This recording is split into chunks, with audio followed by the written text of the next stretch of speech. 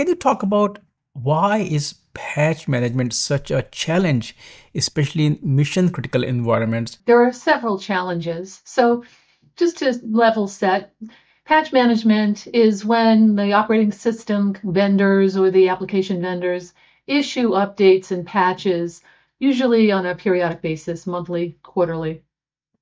In many cases, those patches are fixing cybersecurity vulnerabilities.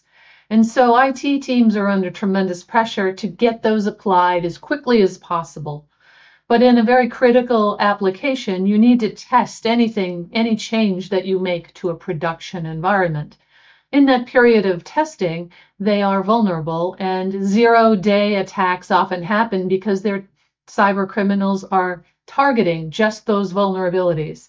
And so there's a tremendous pressure to get those patches applied quickly, but the testing may be problematic in itself. There may be long time to wait for the QA environment, for example, or other delays required for the testing that put the IT team in a very difficult position.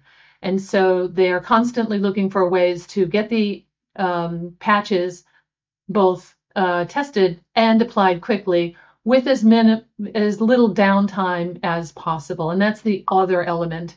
When you have a high availability environment, the amount of time that you are down is very, very costly. And so if you have to apply a patch and do a full restart of a system or do other work that requires downtime, that's the other element of difficulty with patch management. And what are the risks of delaying patches if you look at today's threat landscape? If you delay a patch, you could interrupt the operation of that application. When you think of an application, it sits sort of on top of the infrastructure stack. So everything under it, from the network, the storage, the operating system, the application itself, the hardware, all of that has to be operational and compatible and accessible for the application to be running smoothly. Any change to any of those elements could mean a serious downtime incident, or it could mean an incident that happens after you've gone into production or at a really inconvenient time that isn't immediate to the testing.